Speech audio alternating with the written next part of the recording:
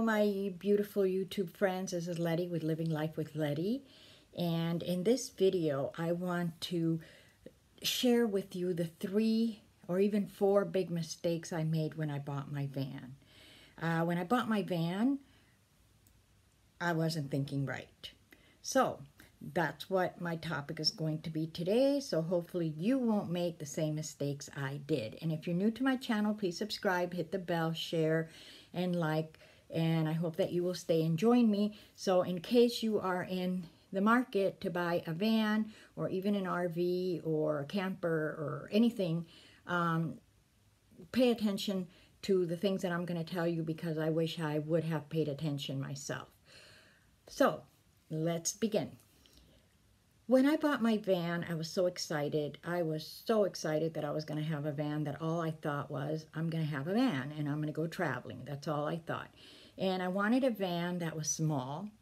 I wanted a van that had a little high top. I wanted a van that was very economical on gas. And that was really all my requirements. That's all I was looking for. A small van that was cheap on gas and had a little bit of a high top so that I didn't have to scrunch so much.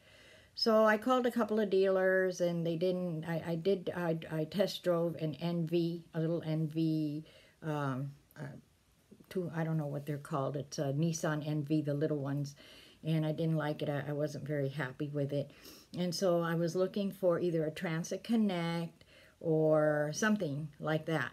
And the Transit Connect only makes the high top. They only made it in 2010, 11, 12, and 13. 13 was this last year. And so I was calling around to all the dealers because I didn't want to have to drive to every dealer. And I happened to call a dealer, a big Ford dealer near where I live. And the lady said, oh yeah, we just got a 2013 Transit Connect that just came in from Dallas. It's still on the truck if you want to come look at it. Well, I went over there faster than a bullet. And I saw it, and it was beautiful, and it was black, and it had been very well taken care of. It didn't even have a scratch. And then she showed me the Carfax. I didn't even know about Carfax because I hadn't bought a car from a dealer in a long time. And she said, yeah, this is the Carfax, which whenever they have a maintenance done, it's reported to this database and whatever. And so I noticed that the car had been very, very well maintained. And it was a little Ford Transit Connect, which does on the highway about 30 miles per gallon. So it had all my requirements. It had a high top, it was small, and it was cheap on gas.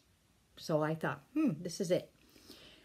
Well, no, I didn't check it. I didn't check it very well. First of all, it's black. So black absorbs heat. So I'm in trouble there in the summer. It's going to be hot in that little van. Not to mention that none of the windows in the cargo area where I'm going to be hanging out and sleeping roll down. There is no ventilation at all in that van. The only windows that roll down are the passenger and the driver. Then, so that's 2 things. The third thing, oh my goodness, one of the doors, one of the sliding doors in the back where I would get in and out does not open from the inside. I'm going to have to probably get that fixed, and had I known, had I checked it before I left the dealership, they probably would have fixed it because it's a very big dealership. They have a humongous maintenance area, mechanics, and all kinds of things. And I know, they probably didn't want to lose the sale, so they probably would have fixed whatever's wrong with that door. Now I have to go and pay somebody to fix it because I do want to have both doors ready for me to get in and out of. So that is another very inconvenient thing that now it's going to cost me money. And then the biggest thing that I didn't know about is the roof of the Transit Connects is undulated. It has like waves. It's all waves.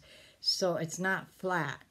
So when I went to get my Max Air fan installed, I was discouraged by an RV place, one RV place, okay? So I shouldn't say everybody. Maybe this guy just didn't want to deal with, because it's going to be a lot of extra work to cut it and then fill in all the valleys and make sure that it's done right so that when it rains, I don't have leaks. because that would be terrible that I'm sleeping and then all of a sudden it's raining inside my van. So that was the biggest thing that I should have thought about, because when I'm going to be in that back of the van, there's not going to be any ventilation at all unless I'm in a place where I feel comfortable enough to open the back doors or to open the side doors. Yeah, so that's what happens when you buy out of emotion, when you buy out of being so excited, and I didn't do my research, and I didn't realize what I should have been looking for. And another thing that I should have been looking for is the seats are not mechanical. You got to yank them and pull them back and forth, and I'm not that strong, and I have a hard time doing that, and I would like to be able to do it so that I can pull them forward and have a little more room in the cargo area to get in and out and stuff. And so it is a little difficult for me to do it. I can do it, but it's hard.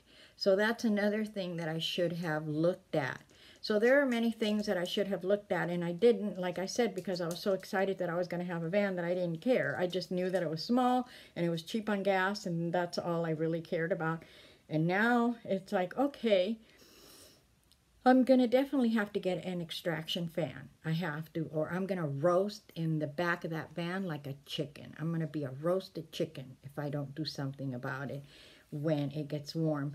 Or the other option is just to head for the hills, stay up in the mountains where it's cool, and just stay up there until the time comes that I can get solar, and I can get the Max Air fan or Fantastic fan or whichever one, and I could get more things to cause some ventilation and some airflow in the back of that van. So that's why I wanted to do this video, because yesterday it was in the 80s here where I live, and I was working in the back of the van getting little things put together, and I was hot. I had to open all of my doors, the back doors, the side doors, and then it started to be okay. But I don't know, wherever I go, I have no idea if I'm going to be able to do that, and so I'm not. The only thing I can think of for now, until I can afford to get solar and to get the fan, is to burn gas and burn my air conditioner and run my car when it becomes intolerable, because I don't know what else I can do. That would be my only other option right now. But I am going to head up to and follow the weather, stay where the weather is mild, so that I don't have to worry about it this summer, and then start saving some money to get the fan, at least the fan. That's my biggest priority right now. Anyway, thank you so much. I hope I have helped you in some way. If you're going to buy a van, make a list of all your requirements. Make a list of everything you need, and make sure that the van either is going to have what you need, or if it doesn't have what you need, that it'll be feasible and budget-wise to have it done. Because when I called a place to see how much it would cost to have my doors slide or my windows go down on the side doors, the slider doors, and it was like a couple of grand, which I can't afford that. So that, and besides, the van's not worth it. It's a 2013 van. I'm not going to stick thousands of dollars into it. So make a list and make sure that you know exactly what it is that you need to have it, so that you can be comfortable, and then make sure that you investigate or check everything. Do a thorough check before you leave the dealer. If you're buying it from a private person and you're buying it really cheap, that's different. But if you're buying it from a dealer, a high blue book price, you need to have everything that you need in that van. So thank you so much for joining me today. If you haven't subscribed, I hope that you will do so, and please hit like and share and leave me a comment. And until then, my friends, I love you, and may the sun shine on you today and every day, especially on your solar panels. Thank you. I love you. Bye-bye.